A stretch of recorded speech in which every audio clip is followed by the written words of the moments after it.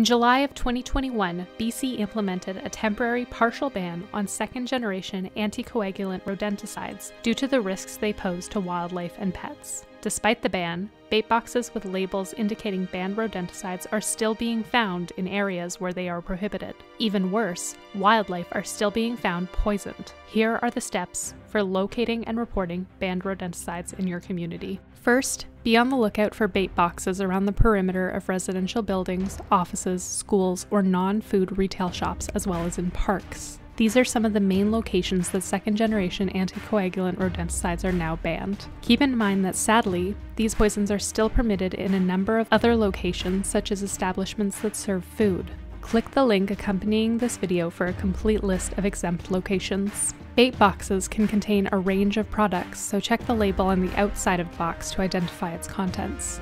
If it contains brodifacoum, bromadiolone, or diphthiolone, and is in a location where the ban applies, it is a prohibited rodenticide.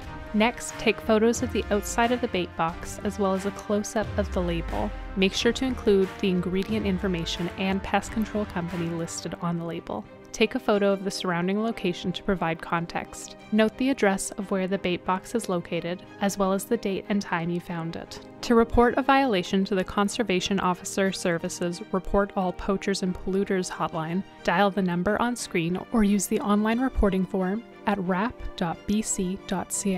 Finally, once you've submitted a report to the hotline, you can support the Vancouver Humane Society's Rodenticide Tracking Project by filling out an online form on our website at the link accompanying this video. This will allow VHS to monitor banned rodenticides across BC and identify advocacy opportunities to better protect wildlife from these dangerous and cruel poisons.